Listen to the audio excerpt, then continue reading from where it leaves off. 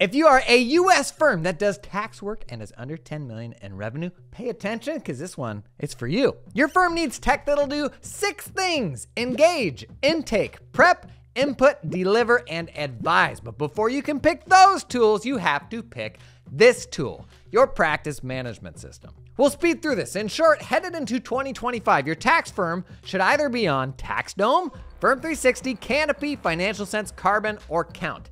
That's it. There are over 40 practice management systems marketing to US firms now, and if you are a tax firm, you should be on one of those. But which one of those, Jason? It depends on the size of your firm and whether you do bookkeeping work. We made a tool that'll give you an instant recommendation. I'll link it below. It'll actually give you my top recommendation for your firm and 2 secondary recommendations. And you gotta start there because the features of your PM impact what you need from the rest of your tech stack. Okay, let's get into the 6 things you need your tech stack to do. First, engage. What this used to be was simply sign this engagement letter that was this templated thing I got from my insurance carrier. But done right, these renewals, when the client re-ups each year, these are a massive opportunity. It's where you upsell them into a more premium package and cross-sell additional services that complement the ones you already provide the client with. In my firm, this is not an exaggeration, the renewal process became the single largest source of new revenue each year, with it being very common that clients would see a 20 to 50% fee bump via not just price increases, but via upselling and cross-selling, which is what makes the tech you use to engage clients so important. You crusty old template from the liability carrier, that's not gonna get this done. Now, many practice management systems say they support this, either via simple e-signature support or a proposals feature. Admittedly though, the versions in practice management system these days are really, really weak. And this can be a trap. It's a trap! Because a feature from your PM that's so weak that you won't use it does not solve for your firm's underlying need for that feature. Oftentimes you'll get a half-baked feature launch from a PM and you're like, this doesn't really work for me, but I'll just wait another year because they'll make it better. And then you waste that whole year not having a solution for that, rather than picking up something that will do it well today. And very often that PM feature gets no more investment or still isn't where you need it to be the following year. If your PM isn't giving you what you need to re-engage clients while optimizing for upsells and selecting from multiple packages and all that, look at one of these 3 apps to help you. Either Ignition, Anchor, or Nula. Now the blocker here for most firms is cost. I don't want to pay for another tool. I want to stress this.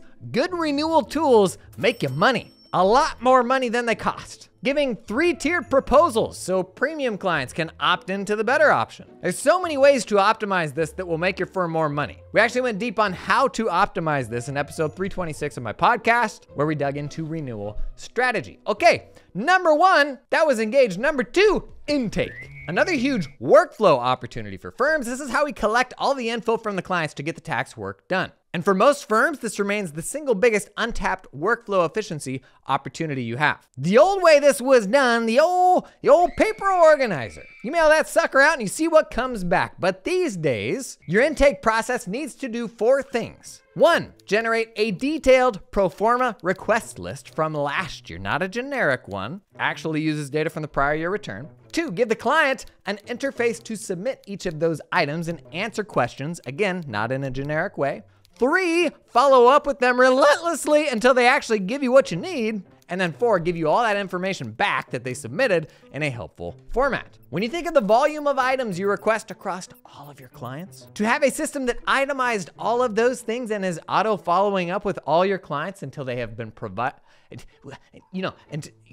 until they give it back? What? Until they give you the stuff? This is a massive workflow opportunity. But what most firms do is they start with something like low effort. They send an organizer to the client that only gets like 40% of what they actually need. And it's the wrong move, because when the intake process is done wrong, in my experience, your professional staff can easily burn 1/3 of their time during busy season just hounding people for docs, figuring out what's needed, who needs to be followed up with. It is a total waste compared to your software having itemized all the bits you need for intake and automatically following up with every single client so you don't have to.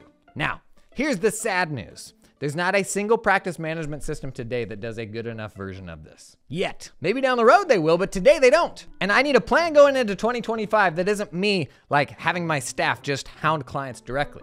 All the PMs now are doing boilerplate organizers with very little customizability. And just using this, or using it now because they say it'll be better next year, is going to cost your firm a massive amount of time in the meantime. So what do you use for intake? Listen up, going into 2025, you gotta be on one of 3 tools for this. Either Soroban, SafeSend Gather, or Stanford Tax.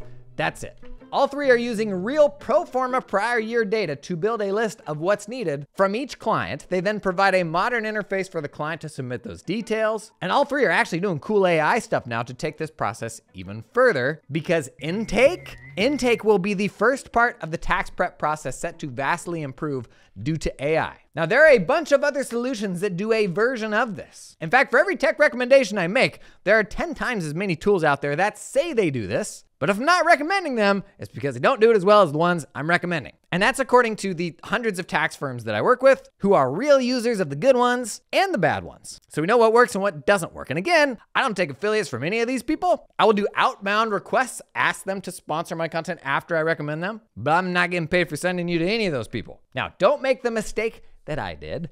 Don't ever make buying decisions based on what landing pages or salespeople tell you. Make decisions based on what other accountants tell you. Relying on salespeople, it is a sad, sad road to lonely sadness. Okay, that was number 2, intake. Number 3, prep. This is the organization of the work papers and like marking them up and referencing them, all that stuff. And this bit of the process kind of sucks right now. I expect what we'll see is this new crop of intake tool providers, the ones that I just recommended, I suspect we'll see them move forward into this part of the process, the workflow, the work paper management. But right now, unfortunately, for most people, this step is done in a big old pile of PDFs or a collection of PDFs, and you're throwing it in like, Engagement or Google Drive or something like that. Now, the best solution for this today for 1040 prep is SP Binder by SurePrep. It's the only cloud-based 1040 work paper management platform out there. And by that, I mean it's actually designed for 1040 prep. It's not just documents in a web interface like what the practice management systems do. Now, SP Binder, it takes some learning to get your team to be efficient with it. It's a 2 or 3 year investment. But the bigger problem is SurePrep got acquired by Thomson Reuters, which is absolutely a nail in the coffin for SurePrep. In the life cycle of a platform like this, you have a bunch of smart people that build an innovative way to solve a problem. It then gets bought by a legacy company like Thomson Reuters that does nothing innovative with their own products. Otherwise, they wouldn't have to go out and buy innovative companies. All the core team leaves and the product just stays the same, and usually support gets worse. We've seen this 100 times, from T-Sheets to Divi. Like, that's just the cycle of software. That's how it goes. So, where does this leave us with SurePrep today, specifically their SP Binder work paper solution? If you're already on SP Binder, no problem. I'd hold tight and stay there. But I wouldn't recommend moving to SP Binder anymore. In the 2 to 3 year time frame it takes to get your team to be efficient with it, we're gonna have some AI-enabled solutions that are not from Thomson Reuters that will be far superior. And then you're hitching your wagon to a company that's growing and innovating rather than TR, right? Who just isn't. Okay, that was number 3, prep. Now number 4, Input. This is the actual tax software you put the goods into to complete the returns. Your tax software used to be like 90% of your tax tech stack, right? That was almost the only tech we had next to lead sheets. These days, since tax software is so archaic and will not evolve, sidebar, few companies working on it in stealth, but we're still bare minimum 2 to 3 years from having a next gen tax system. Anyways, the efficiency opportunities in tax prep right now, it's not gonna come from your tax software, it's gonna come from the workflow that surrounds your tax software, how you intake information, how you deliver returns, stuff that has nothing to do with the tax software. So if you're looking for efficiency gains, you're probably not gonna find as much from changing tax software as you will from pulling in better workflow tools. But just in short, if you're thinking tax software, there are only 3 that I recommend. First, Intuit ProConnect, but 2 really big asterisks here. 1, make sure it can handle the complexity you need in your firm. In my case, our returns were way too complex for ProConnect. We couldn't even use it. And then 2, ask yourself if you're still okay giving Intuit more money, given that TurboTax Live is now price matching other tax pros. Pretty wild. Now, the reason that ProConnect is still one of the 3 platforms I recommend is it's the only one that's truly cloud-based. Not to be confused with cloud-hosted. Every other tax software is a desktop app that can be hosted in the cloud, whereas ProConnect is cloud native. It's a SaaS app. That's the first reason I like it. And two, it's actually got a great integration with QBO. So if you have a lot of QuickBooks Online clients, pulling the numbers in from there works pretty well. But in my case, I couldn't use it because it didn't handle complex returns well. Second recommendation is Drake. Similar to ProConnect, if you're wading into more complex returns, Drake can be a little more work, a little more manual. But Drake is a great option for cost-sensitive firms, early-stage firms, or one of the bigger platforms could break the bank. Drake is straightforward to use, and by most accounts, they have really good support, and it just works. It's straightforward. Third recommendation is UltraTax. If you need the complexity, if you need one of the most powerful systems out there, UltraTax is the least bad of all the bad options. And again, we're talking here about firms under 10 million in revenue. You go bigger than that, and there's more of an argument for like CCH Axcess. And I will say, if you're coming from a bigger firm and running your own smaller firm and you already have muscle memory with something like a CCH Axcess, that's a totally valid argument for pulling an Axcess tax. But with UltraTax, watch out for two things. One, do not buy Virtual Office, Thomson Reuters hosting solution, because it's really, really bad and really expensive. You can find third-party hosting solutions that are cheaper and won't break all the time. And then two, do not let them bundle anything besides fixed assets. UltraTax fixed assets, that's all you want. They will practically give you other software for free for 3 years, but that doesn't make the software itself any less.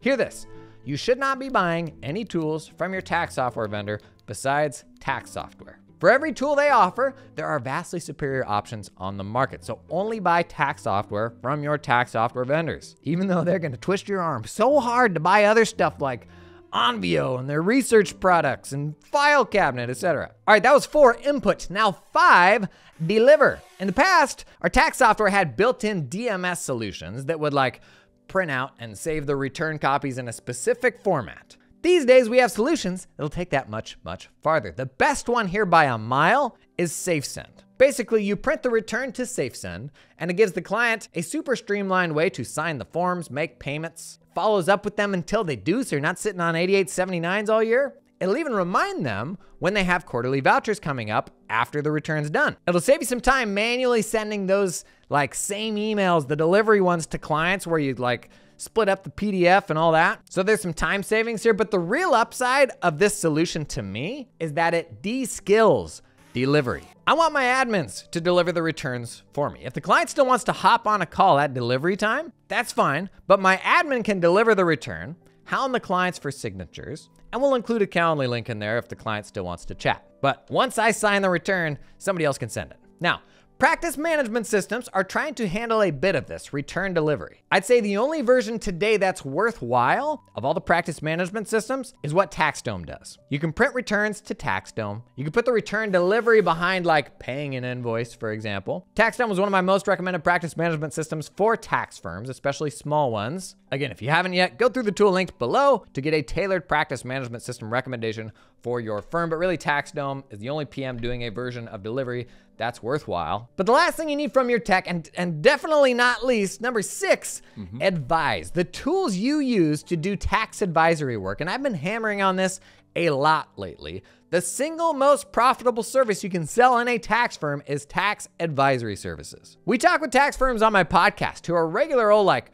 3-person firms working with small business clients, and they won't touch tax advisory work for less than like 8 to 12K. Whereas most firms, you may charge like $500 for tax planning. Why is that? That 2 firms, largely the same, will charge wildly different amounts for something that is seemingly very similar, right? I'd say it's 2 things. 1, not all tax advisory is made equal. If all you're doing is maxing out retirement contributions, I would argue that's not tax advisory. Now, tools can help here, can help to identify opportunities. You can even load up your own custom opportunities, like saving strategies into tools. But then 2, the most valuable thing these tools do, in my opinion, isn't like calculations. It's the communication of the value of that tax advisory work. They show the client tax savings and tax deferred in a format the client can actually understand. Whereas the tax planning tool from your tax software vendor, oh, it does not. Now, these tools, they will roll up savings across like all your clients' entities and personal. They'll show cumulative year-over-year savings that the client forgets about because you did that smart thing a couple years ago, right? And too many tax pros are still stuck on the notion that this is like contingent fees.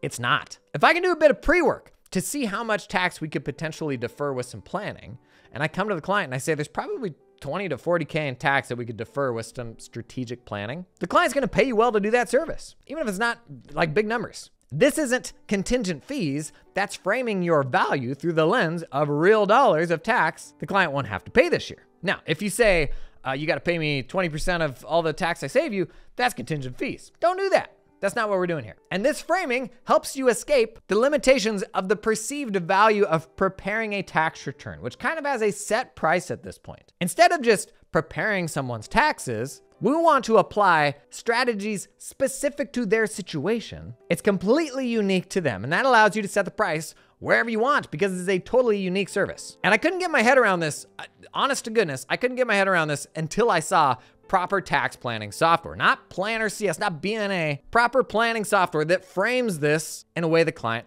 can understand. Now, my top recommendation here is Corvi. They'll help you find saving strategies and present it in a dead simple way to your client. They do a good job of framing up the value. It is not a cheap tool, but you'll pay for it in probably the first 2 tax advisory engagements. 2 other plans if you don't want to go with Corvi, Tax Plan IQ and Holistiplan.